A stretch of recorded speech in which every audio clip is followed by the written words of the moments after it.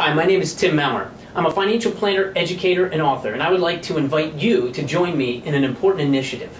It's estimated that there are over 500,000 people in the financial services industry serving clients and customers.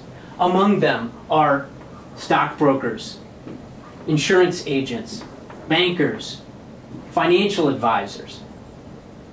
They're marked by big financial institutions and we're regulated by the SEC and FINRA and others. We're joined together through associations like the FPA, NAPFA, the CFP board. But beyond the financial industry, we have something even bigger. I call it the financial kingdom, because many other voices have been speaking truth in the world of personal finance, like bloggers, journalists, gurus, TV and radio personalities, and educators in schools, as educational financial planning programs have become common throughout the country. Now, there's one problem with all of this.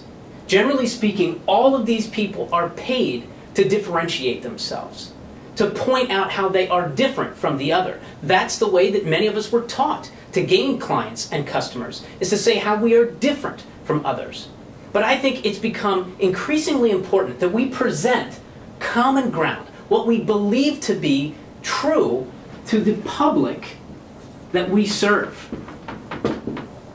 Because that is who all of us are compensated by, and it is who we serve with the information that we have to give. And that's why I am asking you to sign on to a unifying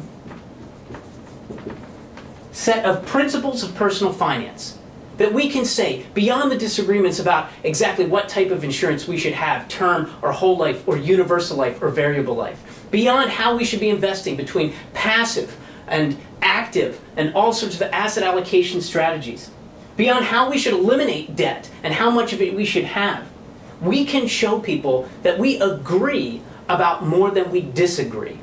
And that's why I'm asking you to take a look at financialcommonground.com, the set of unifying principles that I've put together with a host of folks who represent each of these. If you agree with them, please sign, and then spread the word. Let's show the public we serve that we really do serve them, that it's not about us. Thank you very much.